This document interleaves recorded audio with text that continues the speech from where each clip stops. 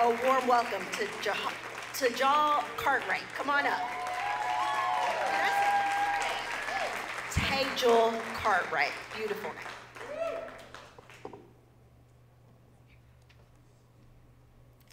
Hey everybody. What's up? So when I was 6, I was a lot of things. I was adorable, I was kind, I was funny, but I was also a klepto.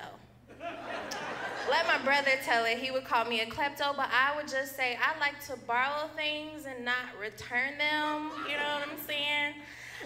So my mom would take me to the store. I would walk down the aisles and see cute little trinkets and stuff them in my pocket. I knew just the right amount to stuff them with. My favorite thing that I took home was a Gigapet. I don't know if you guys remember, but these cute little digital toys that you took care of. I saw it on a commercial, and my mom said no when I asked her for it, but I had other plans. There was something so fulfilling about saying yes in your heart when your parents said no. So that was my reason in borrowing things and just never returning them. The checkout line didn't stand a chance. I would pocket M&Ms, the yellow bag preferably. That's the peanut bag if you aren't familiar. But yeah, I would just borrow things.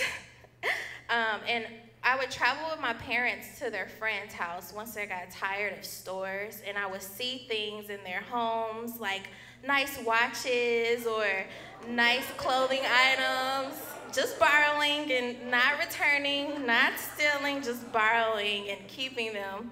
And it was just a good life. One time, I almost got busted, right? My mom took me to her friend's house, and I went into the bathroom. And on the shelf behind the toilet, I saw a purple ring, but it had a clock on it. Y'all, I've never seen a ring with a clock on it. It was mine. I was gonna borrow it and not return it. So I put it in my pocket, did my business, left the bathroom. Later that night, my mom came to my room. Miss Tajal, she said, with the phone on her ear, Miss Tracy is saying she's missing a purple ring that looks like a little watch. Have you seen it? Did you see it when you were at her house? I immediately got into my actress mode. No, I haven't seen anything like that. Are you sure? Because it was in the bathroom and you were in there for a little minute. Oh, it was in the bathroom? You know what? I did hit the shelf. Something fell in the toilet. I didn't look. I just flushed the toilet. It might have been that. My mom looked at me. So you hit the shelf and something fell? Yes. And you didn't look? No. And you flushed the toilet? Yes.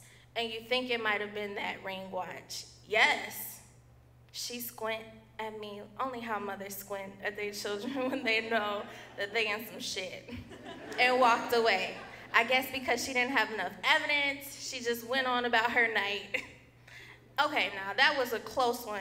So I think at that moment, that's when I decided I would stop borrowing things. That was just too close. The watch ring wasn't worth it. I borrowed better things. So fast forward to a couple months later, my uncle started dating a woman. And she had a son that was about 3 years older than me. His name was Des. We went over to their house, and Des had the coolest room.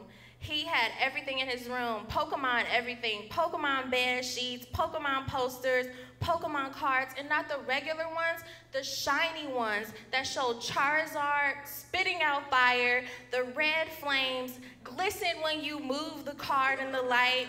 It was a different vibe, and these cards were better than the cards that they had at school. I think I picked up my habit again of borrowing things. So when everyone left the room, I looked around, looked through his things, walked past the coin collector that he had that was shaped in a Coke bottle. I would come back for a couple quarters later. I looked under his bed and found a black binder. It had about 40 pages. I pulled it out, opened it up, and it was like a gold mine. I really literally heard the angels sing how they sing. And I saw all these shiny Pokemon cards. I thought about that time that my mother almost caught me. Man, she gave out the worst whoopings. But the problem was I didn't get caught, and I wouldn't get caught this time. So I pulled a couple cards, about 15, and put them in my pocket.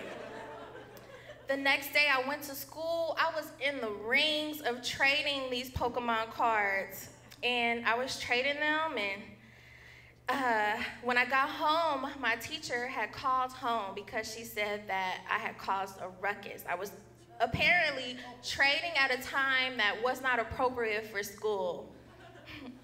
So my mom came to my room. She said, Tejal, your teacher called me.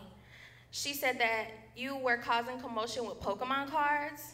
I said, Mom, I was just trading my friend's cards. I wasn't lying. I was trading my friend's cards, my new friend. And so she gave me that look again and walked away. I settled in my bed, turned on my TV, and just felt really great. You know, another day, another time that I didn't get caught. Maybe about 15 minutes later, I hear my mom call from downstairs, Miss Tejal, come downstairs. I stand at the top of the stairs at the banister and I look down, and there goes Des with his black binder looking at me with his seething eyes. Thank you.